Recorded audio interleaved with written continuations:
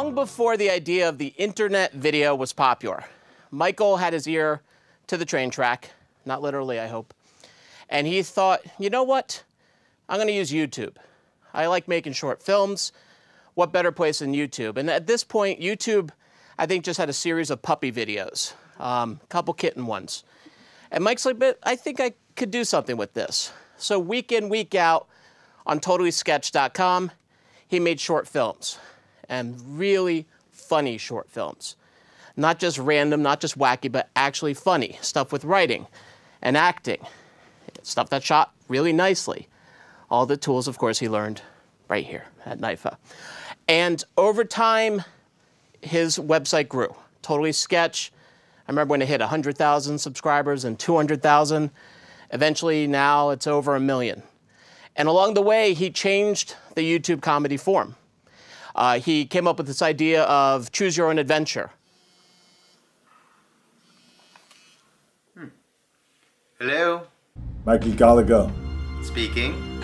I have a message for you that will forever change your life. Sorry, I'm getting a call on the other line. Can you hold on just a second? Thank you, you're a doll. Then, of course, there's this feature film, Smiley. The idea of, going on the internet could kill you. We all know that. And he came up with a horror character, a creation along the lines of Jason's hockey mask, Freddy's glove. It was the smiley emoticon on the face. 37 million hits that trailer got. We're talking Avengers level. But Mike's always been making movies. Mike's never waiting too long between projects. This dates back to, well, when I first got to meet Michael, when he was 14. And he was a student here at New York Film Academy in the high school program. And I remember we had a chance to shoot at the Jurassic Park lot. And he was like, oh yeah, so in this scene, the dinosaur's gonna chase you. And I was like, Mike, you realize it's an empty set. There's no dinosaurs here. Those were computer generated. I thought maybe Michael was off. Well, Michael was not off, because Michael had a dinosaur in his pocket, this big. And he said, this dinosaur is gonna chase you, and he's gonna attack you and do something horrible to you. And lo and behold, you watch the final film, and I'm not sure if it's entirely believable, but it's amazing. And that was the fun of working with Mike, even at age 14. Everything he did full on. And year after year, he came back summer after summer, and I went from a teaching assistant to his teacher, and still somehow he would always be able to convince me, hey, this short, I need you in a bear suit. It's like, well, it's 110 degrees out there, Mike. And it's like, yeah, I need you in a bear suit. And one heat stroke later, I was in a bear suit. And the next summer, I think I was in a bear suit again for him. Because when Mike asks you to do something, you have to say yes. And that's what he brings to every project he's done for all these years I've known him, and for all his years as a filmmaker. And that's what he's bringing with him tonight. Ladies and gentlemen, internet sensation, Michael J. Gallagher.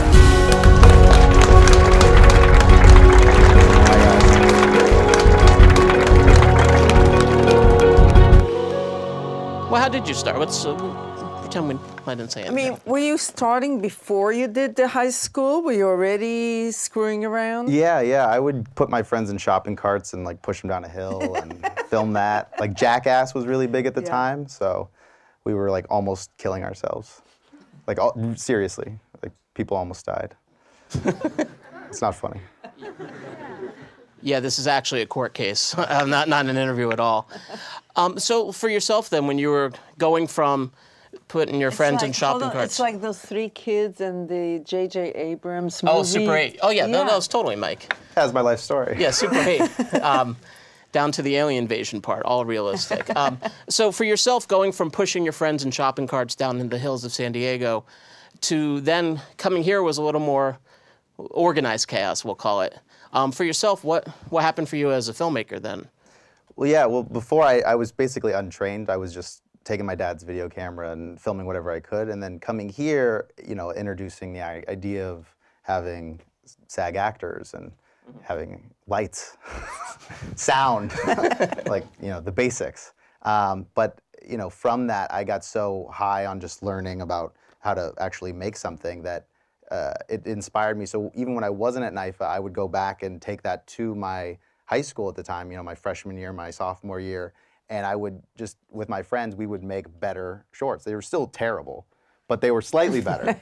And my very terrible, slightly better shorts would just I would just keep churning them out. Like that was our activity. And then eventually we'd submit them to film festivals, and then I would get hired to make music videos for random, really bad San Diego bands. And yeah, I was on my way. All of 15 or 16. Exactly. Yeah. Yeah. Well, you did the trilogy, right? The Flat trilogy. Yeah.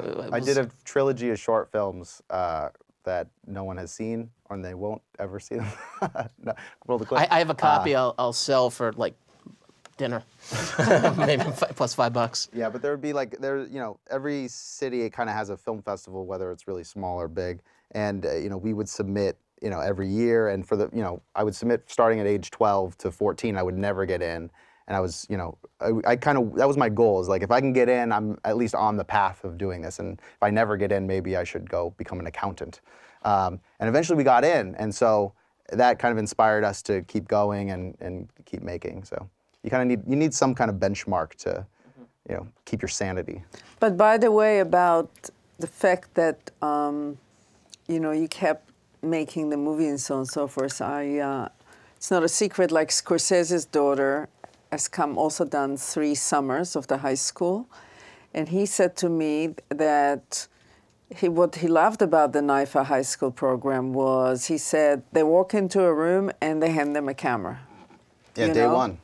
Yeah, and you make a movie, and could be bad, but it doesn't matter. You make it, and now it's like you start, doing again and again. And yeah, again. I believe in the rule of 10,000 hours. Like, you need time, you need practice, you need to make terrible things until they're slightly less terrible, and then eventually they're good to okay, and that's what most movies are.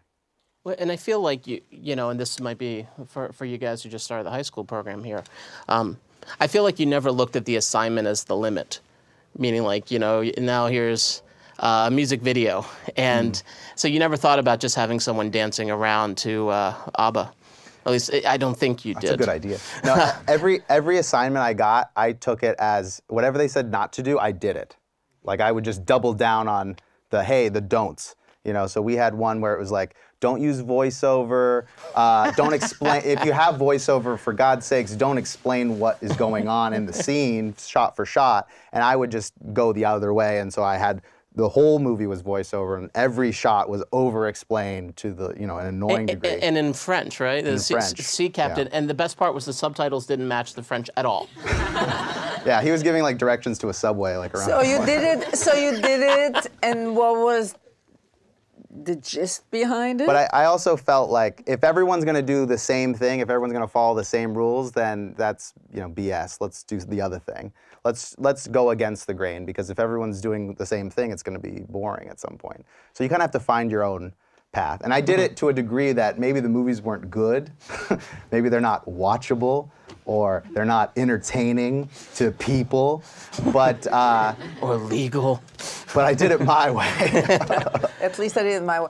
I have a question for you. So your sketches from that time, they're funny, but still there are many, many people with the same kind of stuff on the internet. So what is it about what you're doing that always gets the hits and always get the attention? I think I try and make things not only for myself, like I always try and make something that I would enjoy, but I also think about the audience, I watch a lot of videos or short films or movies, and sometimes it's like, who is this for? Like, who's gonna enjoy watching this? And if you're making something and you're showing it to your mom or your friend and they're like falling asleep, cut it down, like make it better, like, because there's a problem there. And I always get notes from people, and I always feel like everyone has an idea, but doesn't mean it's the right idea. But when they tell you something is wrong, that means that your movie needs a little more work. Maybe it's not what they're saying, but you should just keep working on it. So I would always take notes from people and always just try and make it tighter and better. But as far as getting a bunch of hits, you want to make things that people want to share, people want to actually watch.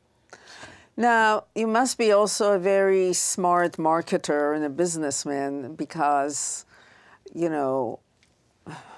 something goes on between just doing something good and actually, getting the audience and so on and so forth. I think that I saw in one of your interviews or something where you said that one of the tools to get attention is if something is trending, then you kind of do a parody of it or something, you know, on that subject matter. So when people are going to hit the original, they also see yours, they click on that, and then if they like it, they say, next time, let's see what that guy's doing. Exactly, yeah. Like nowadays, I don't know what the hot thing is right now. Like when Bruce Jenner became Caitlyn Jenner, you could have made a video about that because everyone was talking about it. And if you had a funny angle on it, everyone would have maybe clicked your video looking for Caitlyn Jenner interviews or something, and maybe said, oh, you know what, that's really funny or that's really interesting. I'm going to watch more. So you can use what's already popular, what's already out there, as a way to kind of expose your content. Because when you're first starting out, no one knows you exist, unless you have millions of dollars. But like no one knows like you're uploading things. So you need to figure out a way that they can find it. And whether that's working with somebody who already has followers and they can tweet or they can do a post and say, hey, check out this guy's videos. Or if you make something that is already, people are already talking about, already searching for, YouTube is the second largest search engine next to Google. So if you make a video that has titles and tags that are what people are already searching for, then they might stumble upon your videos and you could be sitting up here one day. Well, and I remembered, it's like you don't wait. Like something happens and you're not sitting there 3 weeks later saying, hey, wouldn't it be funny to make fun of Caitlyn Jenner, which right now she's in the zeitgeist, but come 6 months from now we'll be thinking about someone else. Yeah, you kind of have to act fast because so many people, when they see a news story like that, when Caitlyn Jenner is existing, everybody's like, oh, I have an idea. And so many people have these ideas all over, but very few act on them. So if you can get there first, it's like if you can be first to the scene, you can, grow your channel. And who finances all this? You call actors, you have cameras, you film? Oh, well, when I started in high school, I would just sort of like slowly kind of collect film equipment, Like if I, growing up, when I was 12 or 13, for Christmas, I'd say, can I get lights? Can I get Kino flow lights? I was just a weird kid. And so I would be unwrapping them and taking pictures with Kino flow lights. But then, so by the time I was making YouTube shorts, I already had some equipment and some people that I'd work with. And when I first started out, I would shoot the things myself. I would edit them. I would have lavs that I could just put on people. And I was kind of a one-man band for, the first 6 months or so. And then once the channel started making money from ad revenue, I could then hire people to, do other work. And then you got connected eventually with Maker Studios. I was wondering if you could talk a little bit about that whole adventure. Yeah, so Maker is, it's a multi-channel network. Essentially, it started out as this YouTube channel called The Station in 2009, where like people like Shane Dawson, Lisa Nova, Dave Days, a bunch of people who were big on YouTube at the time, wanted to come together and do like a sketch comedy channel, like a Saturday Night Live. And so they hired me to, help direct and write and shoot and edit those kind of early videos.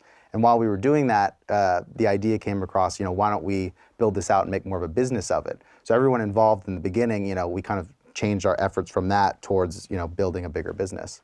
And that kind of quickly became a legitimate business with, investors, and then that became, the whole structure of just a bunch of people working in, kind of a shady apartment became like a professional company, and we were all kind of learning as we were going. And before you know it, it became, what it is today. At which point investors came in, and who brought them, and all of that? Well, I was more on the creative side. I was more, making the actual content for it. Yes. But Dan Zappin, Lisa Nova, Ben Donovan, yes. like they were the three, like president, vice president, yes. and CEO, and they kind of ran the operation, and they kind of brought in people with those expertises. And then Disney bought it for a fair amount of money. Yeah, crazy amount of money. Yeah. And how much of it is yours? All of it. All of it. No, I got some money, which is nice, but not enough to buy like really nice clothes or anything. So I'm not like driving a new car, or, I don't, I didn't take a helicopter here. It was a hovercraft, actually. It's parked right in front. I was wondering, too, so Smiley, which I mentioned with the 30-some-odd million hits for the trailer, which, I mean, that's like Avengers level. in terms of number of people who saw your trailer. And it made $1 billion. $1 billion, but $1 billion in some country, maybe not this one. Yeah. For you then, going from shorts, and you had done longer projects too, like the documentary, of course, about Dan, but for you, what was it like then to transition from doing these shorts, you know, sometimes as short as 2 minutes, to a feature horror film? Yeah, doing the feature was in a way a lot easier than I thought, because I think I had so much experience doing all these short films, you know, week to week, like Totally Sketch when it was running, like very consistently, it was like 2 times a week. So that was just, you know, it was like constantly being on set, putting things together. And a movie is essentially, you know, 50 to 100 scenes, you know, just back to back. So if I kind of looked at it, rather than overwhelm myself and say, how am I going to make a whole movie? I just thought about it, okay, this day I'm shooting 4 scenes. And that's kind of similar to, you know, a day of shooting a sketch where there might be a few scenes. So I just kind of took it day by day and planned it out. And it was an easier transition than I thought. And actually I had a huge crew, which I never usually have. It's usually me and like 2 guys. So it was like a vacation. I'll just sit in a chair like this and watch a monitor and eat grapes. That's what you do when you're a director. You ask for grapes. Was someone feeding them, or you? Not yet. Not yet. Watch Not the yet. scene unfold. Yes. Say, action. That's a good impression of me. Thank you. You saw the behind the scenes footage, obviously, yeah. And then also for that movie too, you had like known talent, including actors who like Caitlin Gerard. Gerard's right. She's in American Crime now, but Roger Bart, who won the Tony, you know. Yeah, he was in The Producers, and he was on Revenge. He was a bad guy on Revenge for a bunch of seasons, and yeah, I mean, you know, that was a fun experience because I got to bring along a lot of my friends and actors that I had worked with on the shorts and the sketches, and I got to have them be in a movie. And it was, at first, everyone was like, why don't you hire other actors? But I like working with the same people. Like I tried to bring along a lot of the same crew, and it's just something nice about growing up with a group. You know, I work for Ron Howard. He's been working with the same crew for 30 years. Yeah, because you get a shorthand with them. Totally. And you can make better, you know, you become a well-oiled machine. He even can do post-production on one movie and kind of pre-production on another movie at the same time, because by now people know so much what to do that, you know, that he can actually handle all of that at the same time. And so for yourself now, moving forward, you know, we're talking briefly, like the short you did for Legendary kind of opened the door for you now to do more features. Yeah, I mean, that's... This short was done after Smiley? Yeah. Really? Yeah. I did it last October. And the Unfinished Business, what you guys watched, we shot that on the 27th of October, and it was out on YouTube on the 31st. Like, we turned it around, you know, 3-4 days. And that was for this kind of contest with Legendary, this film company. And they had Guillermo del Toro, this director, build these sets. Like, he designed them, and YouTube Space LA, like, put them together. Like, they put these amazing, you know, kind of haunted house sets together. And they allowed a bunch of people on YouTube to shoot them. So we put our idea forth, and yeah, it helped get us in the door with Legendary, and now we're talking about making, you know, feature-length movies with them. Not a bad day at the office, huh? Yeah, it's pretty cool. So here's the thing. Her jumping, right? Her coming out after the roof, now it's like been 5 minutes, so I don't even remember. But anyway, and then... It's a while ago. I mean... It was so long ago. It's all right. And then you cut to the floor or something, and there's just the ball, right? Mm-hmm. That's when you lost me, though. I lost you? Yeah. Okay. Because I was expecting something else. I was expecting a roof or something. Expecting a roof? Okay. Did you guys get it? Yeah. What was it? It was a dog. They were haunted by a dog. So the thing that was scratching and attacking them was a dog. So they were saying roof, roof, roof because she was possessed by a dog. This is why we have him here, so he explains it to us. It's all right. So I can see 2 genres that you like. Mm-hmm. One, of course, is juvenile horror. Juvenile in a nice way. Humor. Thank you. Yeah. Listen, I saw all the Jackasses movies. Nice. In That's 3D? That's what I like. No, I like that kind of humor. Okay, so it's that, and then I see that you like horror, right?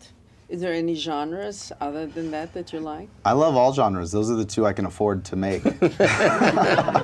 Yeah, it's making people laugh is kind of cheap, and making people scared with, corn syrup and, strings that you erase later is pretty cheap. So, yeah, I try and make things within my means. Sometimes I want to do something bigger, but I kind of like to, take something and succeed at it in a smaller way than to try and aim big and not have the money and have it look kind of, not good. That's very smart.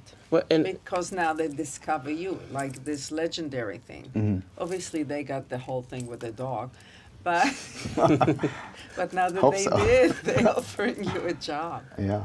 They hired you just to find out what happened with the bull. They're like, what happened? All right, here's the contract, but tell us the bull. Well, and even in high school, I remember when you did this documentary about one of his classmates who was trying to make a Supergirl TV show, which now, of course, He wasn't far off. He was 6 years he was ahead of his time. Ahead of his time, ahead of the curve, 6 or 7 years later. Now Supergirl is happening without him, unfortunately.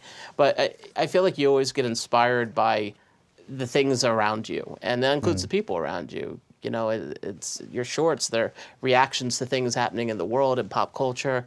Even the horror movie was a reaction to the curse of the internet, if you will, and the sort of crazies on the internet who, if I remember correctly, came out to sort of try to rattle your cage a little bit when that movie came out. Yeah, almost died. Yeah.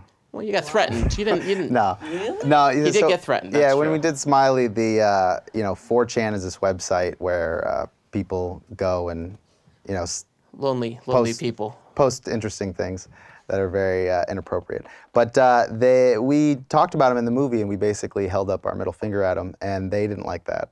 And so they came after us, and they got all of our personal information and posted it online, and sent threatening messages to me and my cousins and extended family. Like somehow, I think through Facebook, they saw all, everything's all the all of our stuff's Gallaghers. online. So it's interesting that we made a movie about somebody kind of being threatened by this weird force online, and that's essentially what happened to us. So it was kind of fun, but we survived, and as good. fun as terroristic threats can be. Yeah. It was fun. it was the most fun terrorist. Yeah, but Yeah. It also publicized your film. Yeah, I would have liked to not have. That There's better ways to do it, like advertising. Yeah. It was a bummer because we had a bunch of Q&As planned with the cast that we were going to go around to different theaters, and then after that they were like, "Oh, people want to kill you. You can't talk about your movie. You can't go out in public." So we had to go underground. It was weird. Yeah, I remember I saw you on Today Show or one of those. It was kind of a big deal, but you're even with a horror feature, you were still basing it on something out there. It wasn't just something made out of thin air. I think this is something you've always been great at. Is you see something there and you think, okay, wouldn't it be great if? Wouldn't it be funny if? Yeah, and I think that's the benefit of doing stuff while you're young. You guys are so awesome for being here and making things and wanting to be here, unless your families are forcing you to get out of the house for the summer or something. But being here and making stuff at such a young age, you have way better ideas than the 40 and 50-year-olds who are actually making movies. So if you keep at it, I made Smiley when I was 22, and it was my first movie. If you keep on this path, you can be making movies at a pretty young age now and have ideas that are way more current, and talk about things that matter to you. The more you know. No, I'm totally impressed about the quickness of your reaction and coming up with the short, because it's one thing to see what's trending and what not, but and it's another thing to actually come up with a concept to make a short out of it. It's a very creative. You're on your feet creatively all the time, obviously, because Well, every situation is a chance to write something. It's a chance to be creative. Right now, I could imagine a sketch where we're talking, we're really engrossed in it, and then you cut to the audience and everyone's asleep. Or dead. And then we're just really into it, or Or the other way, that could be Series fun. of where they're bowls. all really, really interested and I'm asleep. That could be another one. That's not bad. That's going to be on Totally Sketch by Friday. Yes. No, tonight. Tonight, that's right. Tonight is young. Yeah. Well, let's open up for the students because I'm sure they have a lot of questions. Hi. Hi. I'm Casey. Hi, Casey. I watch a lot of YouTube vlogs, and some of the channels that I started watching were saying, oh, I just signed on with Maker Studios and like Disney bought our company and whatnot. I'm just so fascinated with that and how like some of these vloggers got to go to the All-Star Conference in Disney World, and what is it about these vloggers that you choose to be a part of your company? Well, right now, Maker is something where if anyone is making YouTube videos and they want to be a part of it, you can apply to be a part of Maker. Yeah, so it's all of you can join Disney family. I'm not a good spokesman for them. I need a little work. Once more with feeling. Yes, but you know, if you're making content online and you have, you know, people are starting to subscribe to you or you get views, you know, you can apply to Maker and they can help you, you know, kind of grow your channel and, you know, give tips on your what you're titling your videos, and they might help you introduce you to someone else who's making stuff, and just try and, you know, it's all about kind of upping the quality of what you're doing. Thank you. And I enjoyed all of your movies. Oh, thanks.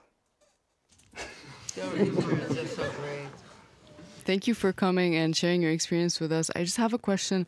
When I watch people talk, people like you who like just indulged in their creativity and things that they genuinely enjoyed and then became successful at it, I just wonder, like, while doing it, did you have a specific marketing or business target? Like when you first started uploading your videos to YouTube, were you thinking, okay, I want to reach this amount of people and how am I going to do that? And like, what was your target? Were you just enjoying yourself and putting your creativity out there, waiting to see what's going to happen? Or did you have a specific target in mind? I think it's important to have a target in mind. You know, when I first started, I gave myself 6 months of doing Totally Sketch because I quit my job and I had saved up just a very small amount of money, and I said, you know, I can live for about 6 months making very cheap internet videos for about this long, and then I run out of money and I die.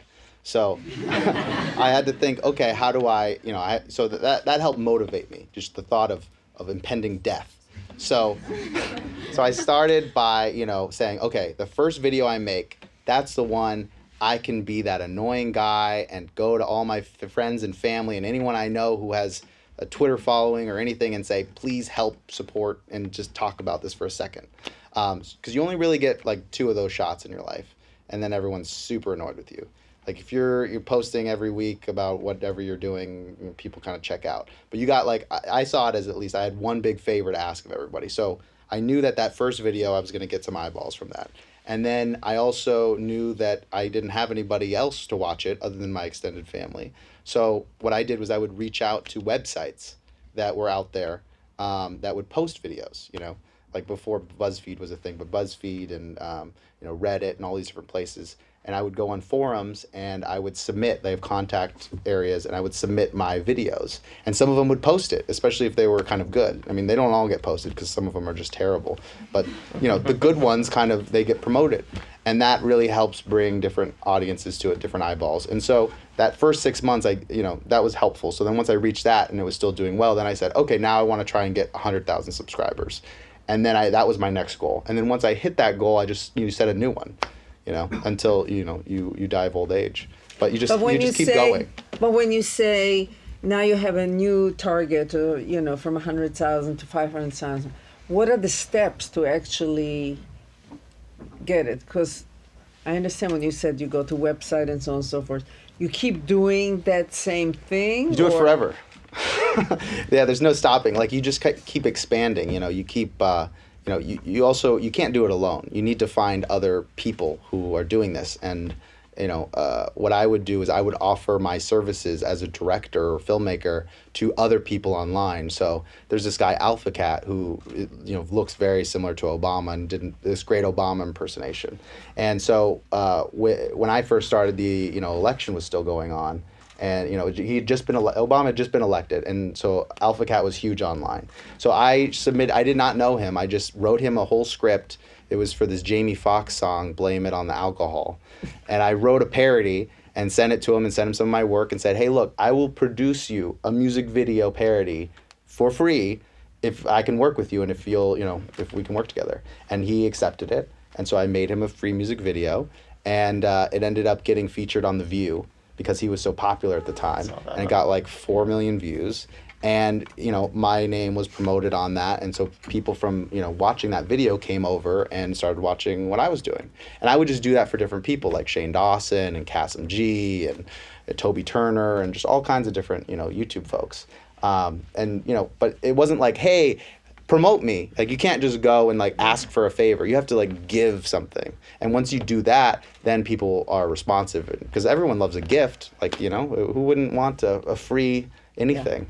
I love stuff, and I try and take it when it's offered to me. So. But, one of the assignments the adult students have here is they're supposed to do a music montage or just a full-out music video, and people were like, where am I going to find music? I'm like, you're in Los Angeles.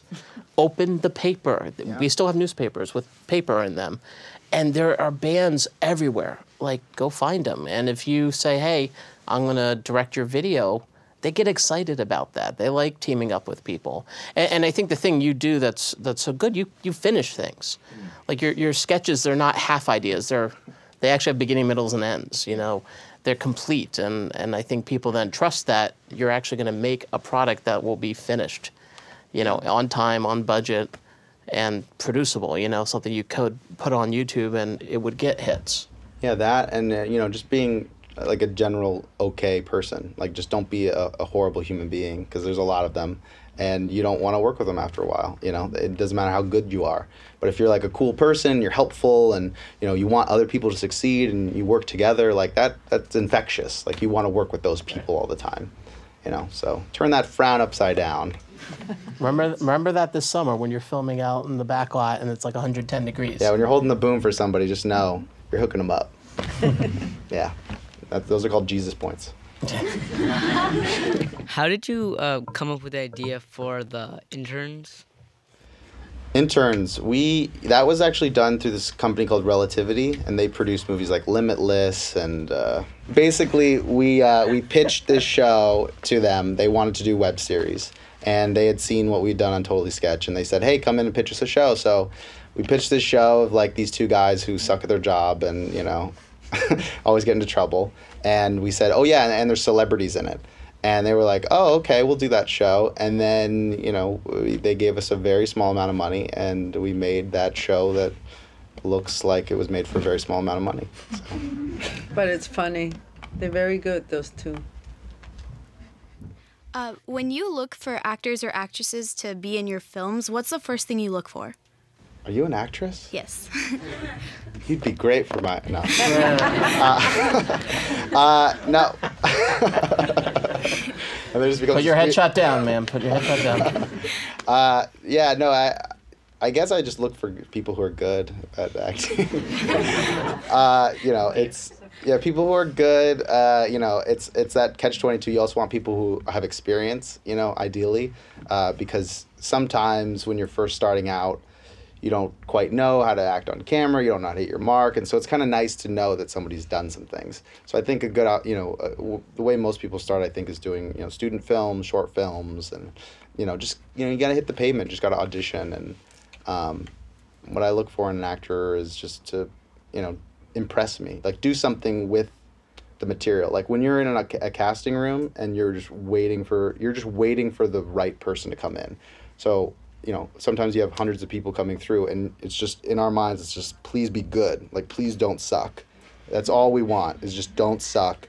And then, so when anytime someone comes in and they own it, or they bring something to it, or they make it funnier than it was, or, whatnot, that's what I want. I want somebody who's going to be cool and great on camera and have ideas and, be exciting and good.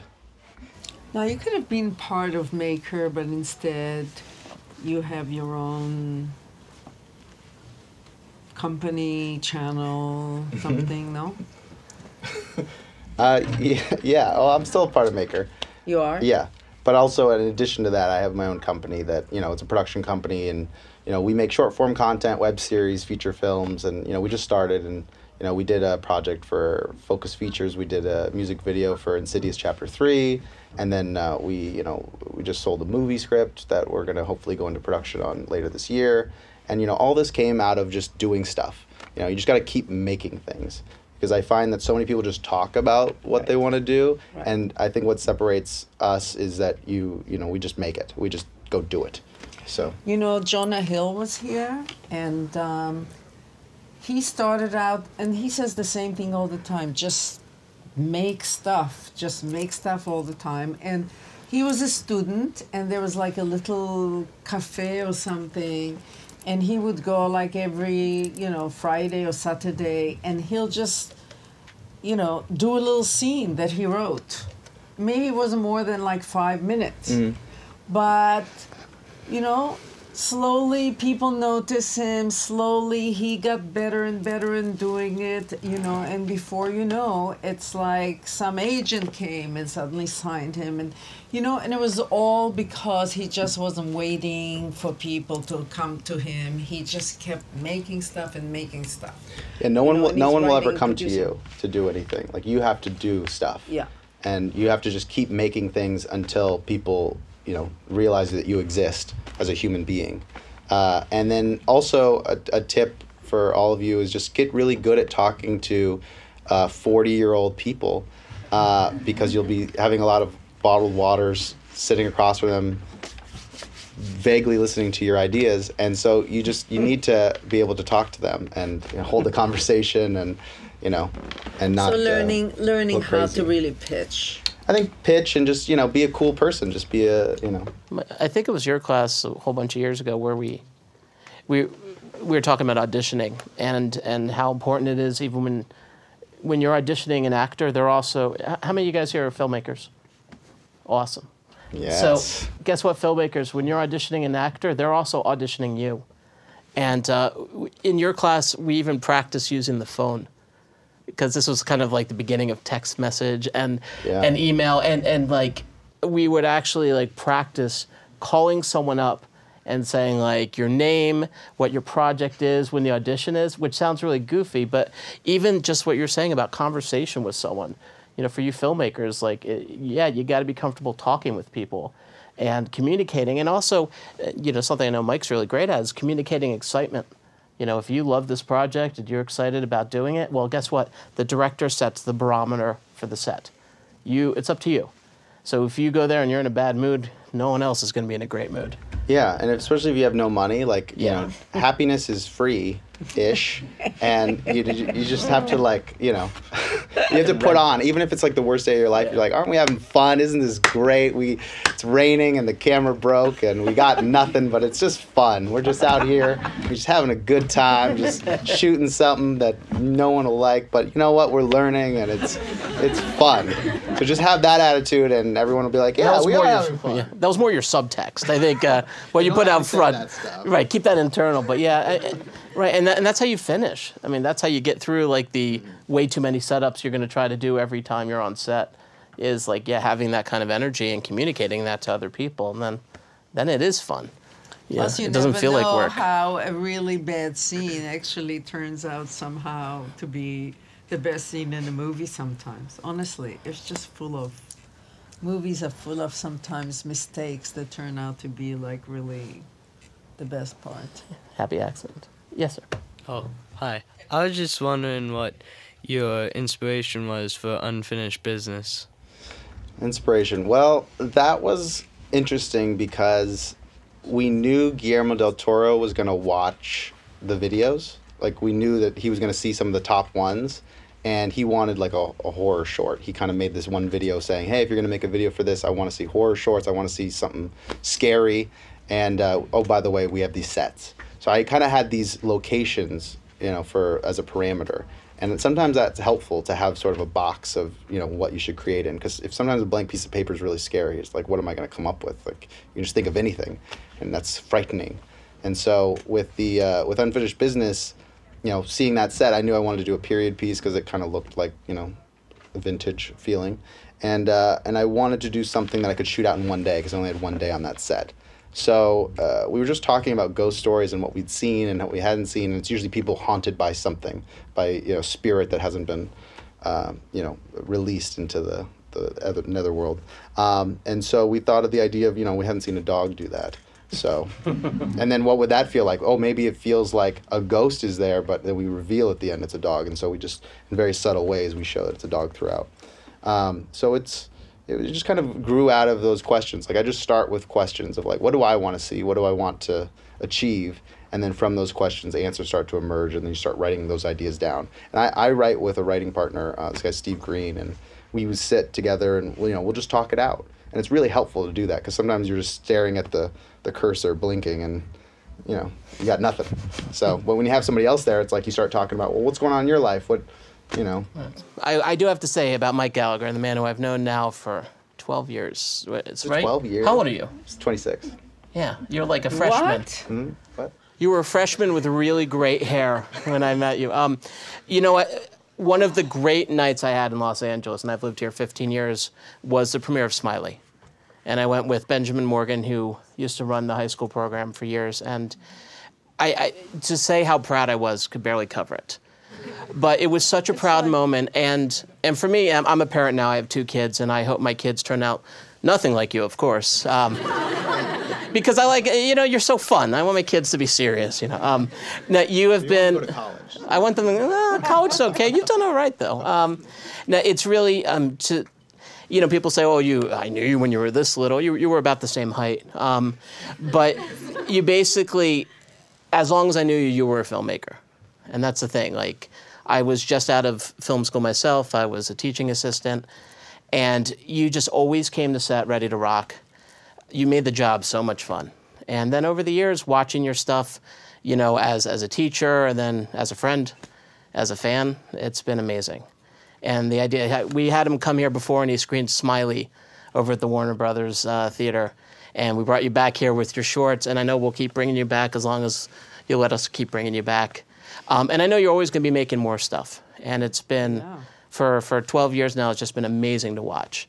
And I keep looking forward to seeing what you're going to do next. I know it's going to be amazing. Thanks, man. I feel like this is got very Barbara Walters here. But no, seriously, like when I was here during, when I was a teenager doing NYFA, they were like the best. It was the best summer of my life.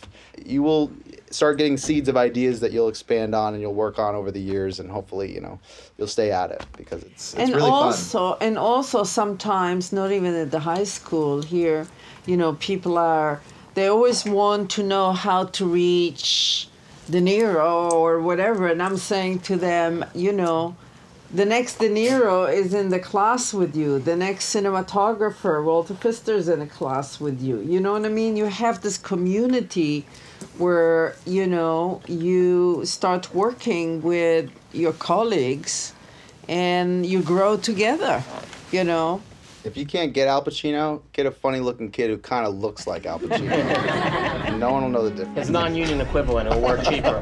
Work for gas money. Guys, round of applause, Michael Gallagher.